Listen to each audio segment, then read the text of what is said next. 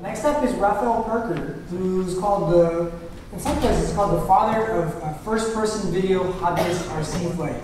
And joining with Brendan Schulman, his lawyer, who is defending him from the FAA, who was levied a $10,000 fine. And you'll hear a lot more about that. Ladies and gentlemen, Raphael Pirker and Brendan Schulman.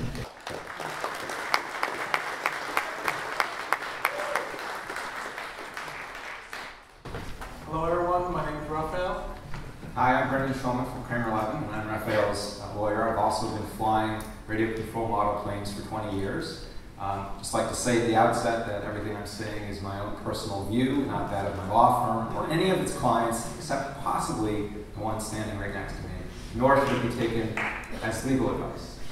We're going to talk about the very first civilian drone litigation in the United States. Before we get into that, Raphael, could you tell us about Team BlackSheep? Yeah, Team BlackSheep, we're just a couple of guys from Switzerland flying remote control airplanes, and we do all sorts of daredevil stunts all around the world. And just to give you sort of an idea of what we do, we brought a video.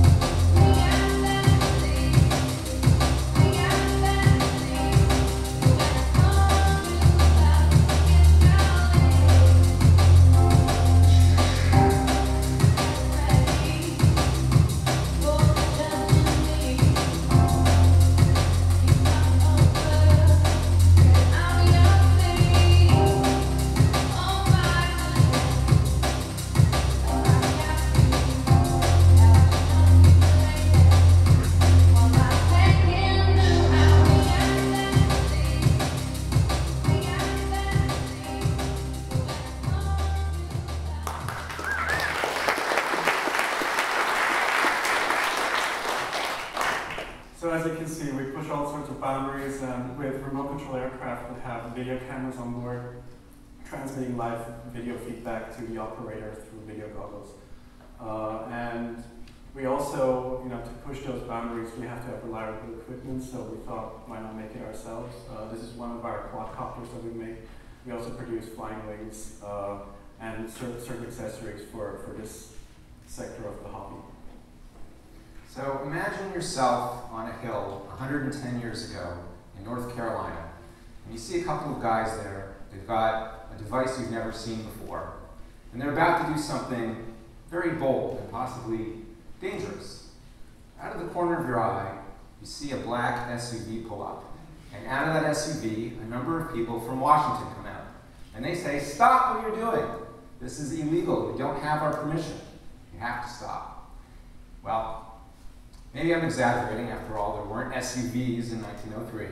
And maybe the Wright brothers would have said, well, gee, this is just some kind of delay. We'll work through it. We'll deal with these people from Washington, and then we'll move forward. Maybe it would be a smart idea to have some rules in place before the Wright brothers put their machine into the air. But delay does have a consequence. And as you probably know, the Wright brothers were in competition with other people worldwide to move forward with manned flight. And in fact, they weren't the first to achieve manned flight, though they were the first to achieve controlled and sustained flight in the air. And that's what put them at an advantage vis-a-vis everyone else in the world. What followed from that success was a century of American dominance in aviation. And in 1909, the Wright brothers took their airplane and brought it around the country, including to New York, and showed it off. Raphael, does this look familiar to you?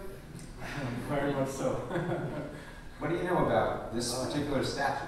Well, this is actually one of my favorite flying spots. And boy, did that get us into trouble.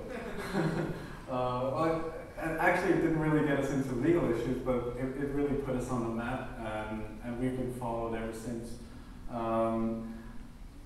Yeah, and have you flown elsewhere in the United States? Oh yeah, we went to the Southwest. We traveled San Francisco, as you saw in the video before, Monument Valley, Las Vegas, everywhere. And ever since we started the New York City flight, you know, we were kind of like always in the gray area. But the FAA always announced that they were looking into it, but they never really ever did anything because we were just model airplane enthusiasts. Right until... So the FAA hadn't troubled you with respect to your other flights around the country, but that changed recently with respect to your flight in Virginia. Can you tell us about that? Yeah, I went to Charlottesville in Virginia, and we shot footage for the medical campus of the University of Virginia. And an advertising agency was interested in possibly using this footage for an ad for the campus. And I think we have the video or a part of it, so let's show that.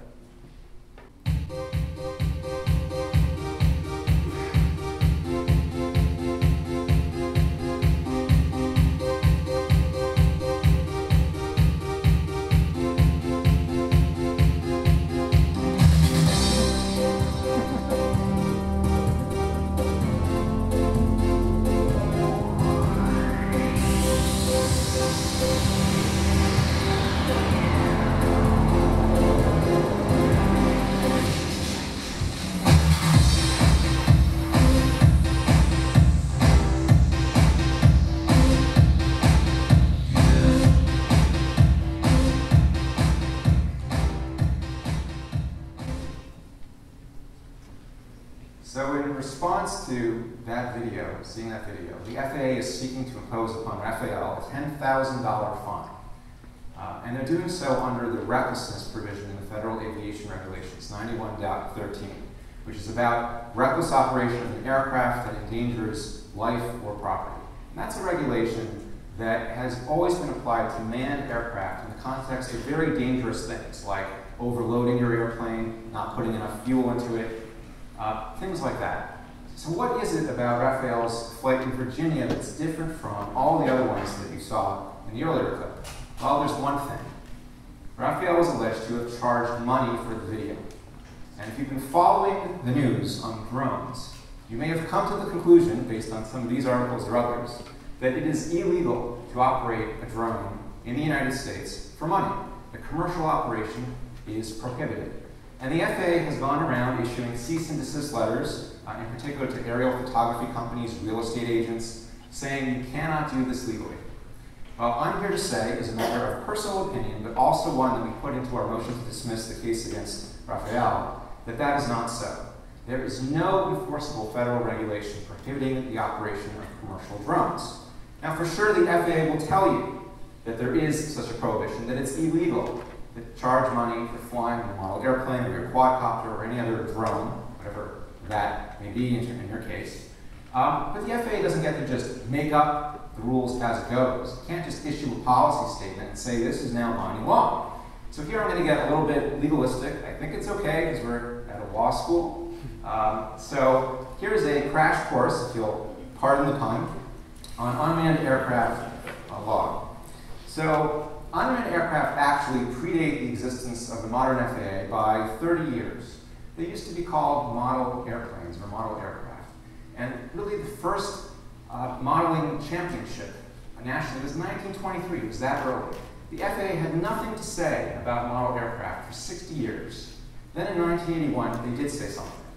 They issued this, an advisory circular, which set out and encouraged voluntary compliance with a number of straightforward and general safety guidelines. Things like don't fly above 400 feet, don't fly near an airport, make sure your plane works properly before you fly near spectators, stay away from noise-sensitive areas, those kinds of things. But this is a voluntary guideline. It's voluntary, compliance is encouraged, and it has never been enforced. It is not the law.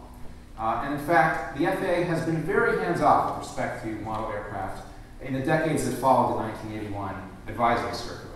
Even when model aircraft have hurt people, and some very rare and tragic instances killed people, the FAA has never taken action to enforce a penalty or any other regulation with respect to a model aircraft.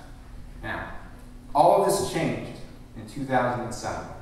And we can talk about some of the reasons why there may have been a policy change at the FAA. I think we've heard some of them. In my view, a number of things were going on in the world that made a difference. You had unmanned aircraft systems overseas killing people. I think you had people starting to think about ways in which the same kind of technology could be used domestically for law enforcement, for surveillance, search and rescue, and for other commercial applications that we've heard about this morning.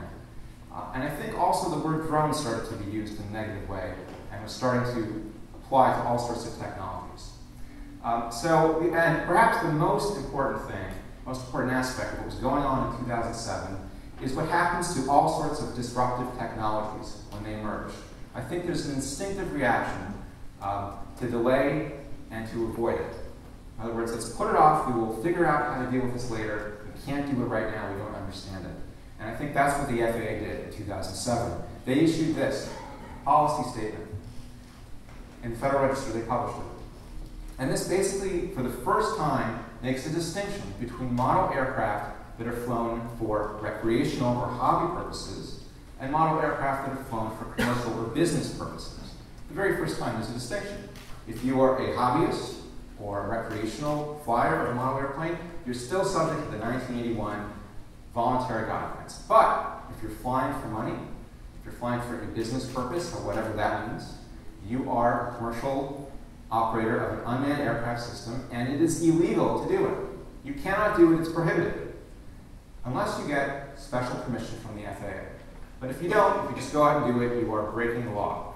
And that is certainly what they say, and they follow that up with cease and desist letters. Now, there's just one problem with this policy statement. This is not how regulations are made, at least not in this country. Okay? The Administrative Procedures Act, which is the statute that governs how federal agencies create and issue enforceable regulations, requires a notice of comment period. And this is not just a technicality or something trivial. This is actually our democratic system as applied to the bureaucracy of an agency. They can't just go out and issue rules telling people what they can and can't do. There's a formal process for getting a rule in place, and it goes something like this. They issue a notice of proposed rulemaking. It's published. People have a chance to see it, comment on it in writing. They have a chance to go to public hearings, and then, taking those comments into account, the agency, whether it's the FAA or another agency, issues the final rule, and that then becomes law. Now, to be sure, the FAA itself recognizes that that's how regulations are made, and that's also how they are changed or amended. This is right from the Federal Aviation Regulations. And this indicates, I think quite clearly, that the FAA uses the APA procedure to issue new regulations or to amend existing ones. Now, this did not happen in the case of unmanned aircraft. They still have not issued a notice of proposed rulemaking, and they are years behind. And you can find a number of courts, countless courts, over the period of decades that have invalidated agency attempts to issue binding substantive rules in the absence of APA rulemaking. So, for example, issuing policy statements, or saying, well, we're just interpreting an existing regulation. Courts have struck that down and said, no, you have to go and do the procedure that's required under the APA. Otherwise, your new regulation is not valid. Now, I think we can all agree, as we've discussed this morning, that this is just groundbreaking, incredible technology. There are so many applications for it.